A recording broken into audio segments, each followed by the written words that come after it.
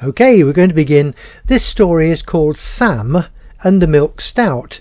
It's another tale from Northcote Heavy Horse Centre in It's a Rum Life Part 2, 1998 to 2008.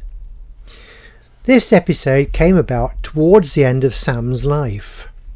He had been feeling somewhat off colour for a short while, and our vet Julian fixed up for a blood test.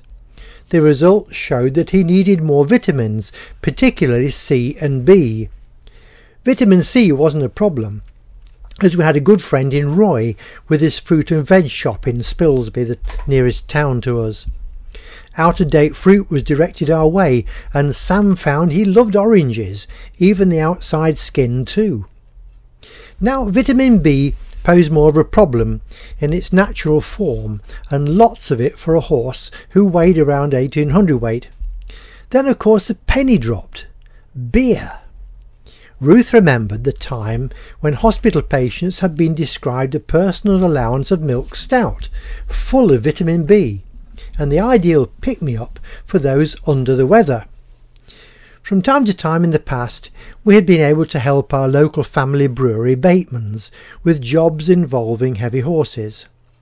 We contacted Mr. George, the boss, who was only too pleased to help out. "How much do you think he needs?" was the leading question. Working out his daily water intake, we decided he would require between 1 and 2 gallons of milk stout a day.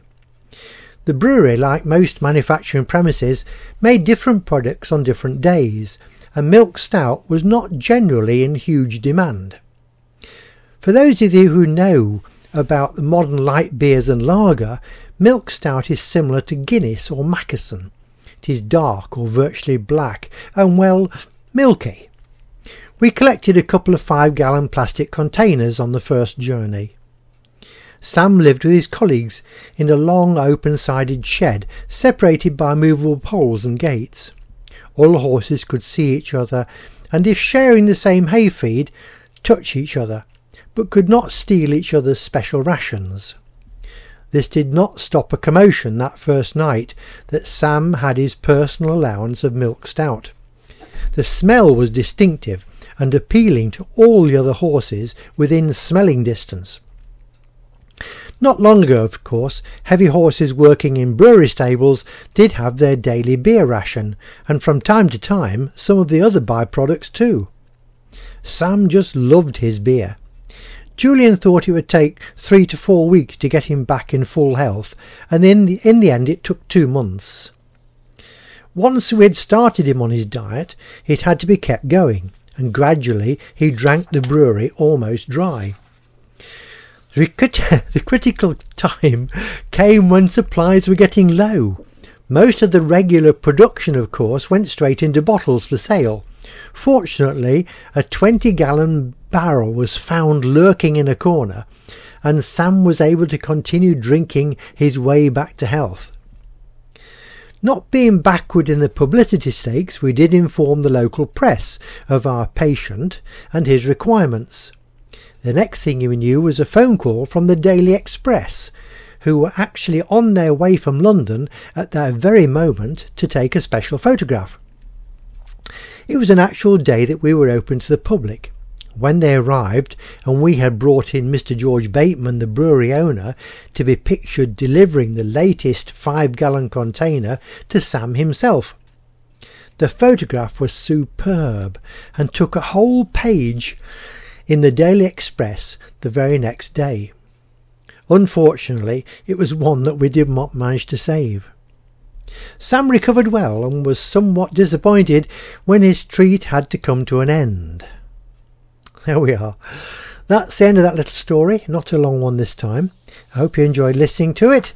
Brought to you by Cracker Books, written and read by Keith Sanders. All the stories you listen to or read are compiled into books.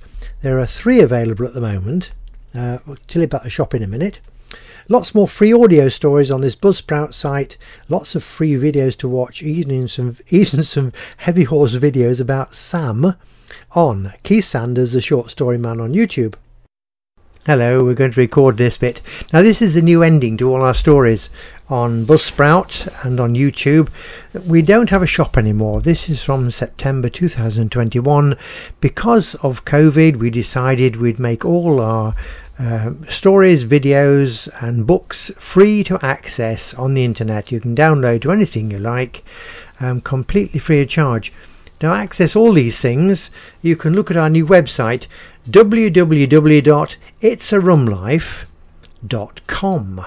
That's IT'Sarumlife, all no gaps, .com. itsarumlife.com.